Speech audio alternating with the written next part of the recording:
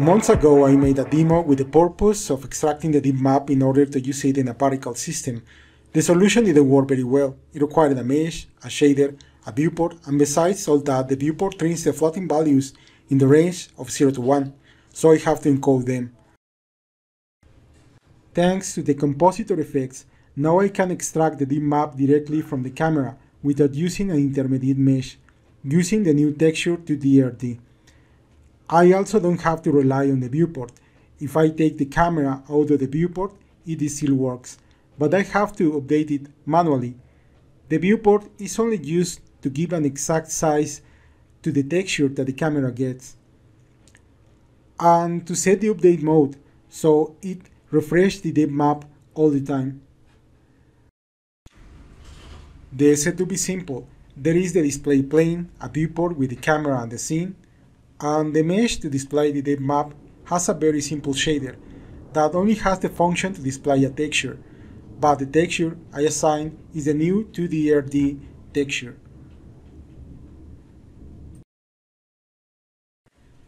As we can see in the documentation, this texture allows us to work with the rendering device. This means that we can modify it in a compute shader. So also in Compositor Effects, it has the RID property that we can modify in the compute shader. When I update the scene, it works again.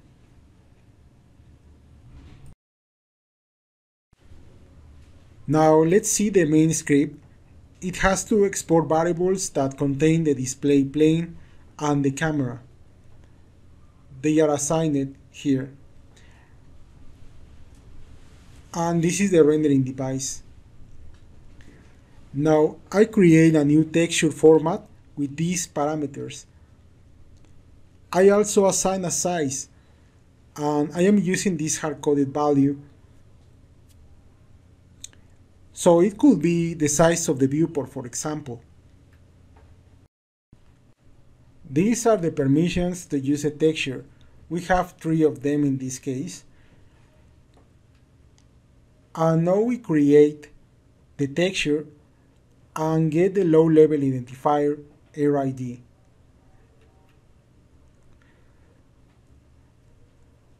Now I get the 2DRD texture from the shader inside the plane.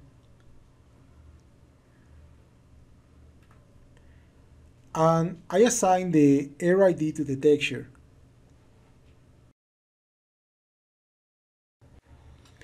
Up to this point we have an empty texture, so I'm going to get the compositor effect of the camera from the compositor array and assign the RID to it, so it will be processed inside the compositor effect.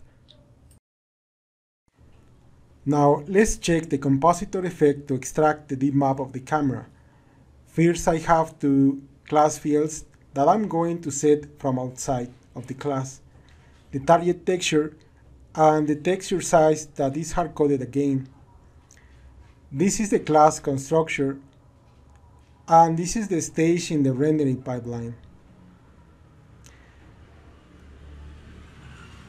This is going to run in a thread, and this is like a low-level signal to free the resources. And this is important because in the case of the deep map, I need to use a sampler. Here is the sampler that I am using, and this is because I just can't copy directly the deep buffer. I have to use a sampler. This is not like the velocity map that was very easy. And I don't want an interpolation. That's why I am using the nearest filter. So I check the rendering stage, and I get the buffers, that is the important data, of course. And this is the way the computer shader is going to work, the groups. And this is the sampler uniform that requires the sampler and the debuffer, both of them. And here is the sampler and then the debuffer.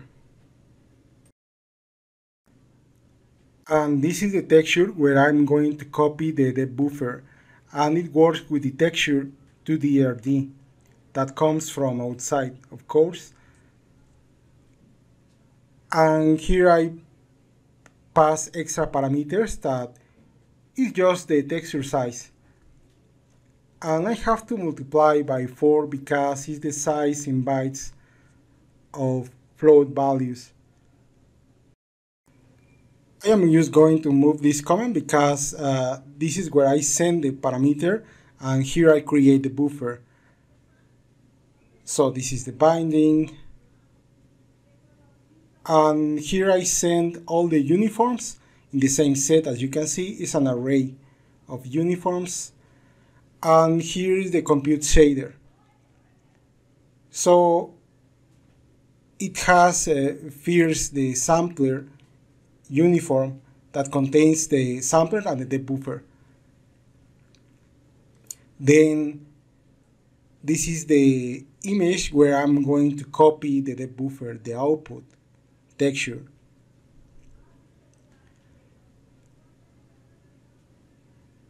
And here are the parameters. So as you can see, it's a vec2, but in the outside,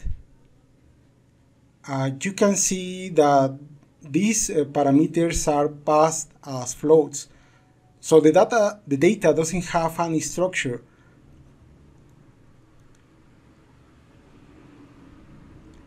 But here,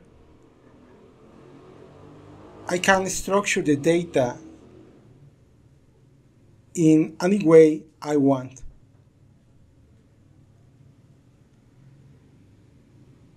Here are the integer coordinates, the normalized coordinates from 0 to 1 because I divide by the resolution that comes from outside, from the parameters.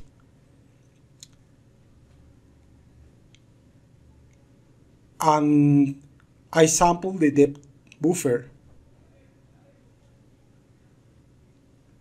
I am not using the image load here.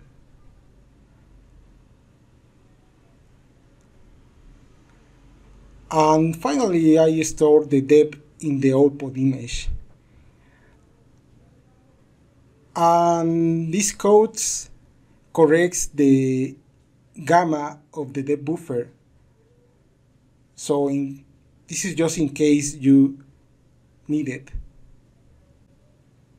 And finally, the subviewport that just requires the size that is the same as the parameters I defined before. And the update mode of the viewport to always, so the camera updates the buffer texture all the time. Otherwise, the texture remains static, as you can see. So now it works. And this is the end.